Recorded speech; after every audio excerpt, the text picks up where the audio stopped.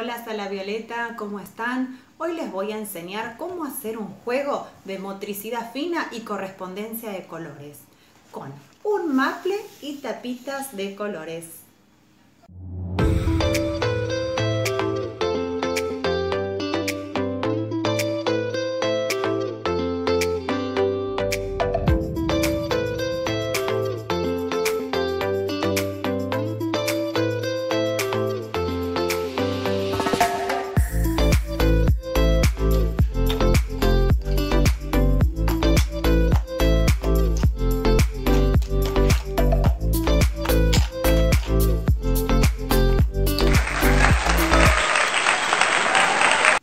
Les voy a dejar otra opción, otra sugerencia que pueden agregarle al juego, que son números.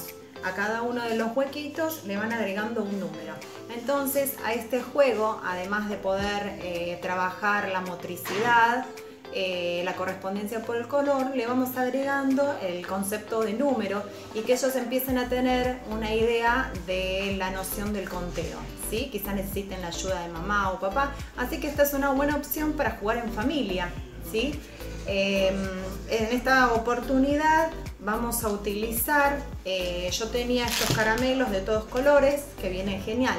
También pueden utilizar, si no, porotos, o pueden también hacer las fichitas con cartón y pintarlas de color, ¿sí? Entonces lo que tienen que hacer es, con ayuda de mamá o papá, poner en cada casillero el color, ¿sí? De acuerdo a lo que corresponde. Por ejemplo, un azul, 2 naranjas, 3 verdes. Y en este juego vamos a utilizar los dedos como pinza para la motricidad fina, ¿sí? Bueno, espero que les haya gustado, que se diviertan mucho en familia. Les mando un beso grande para todos.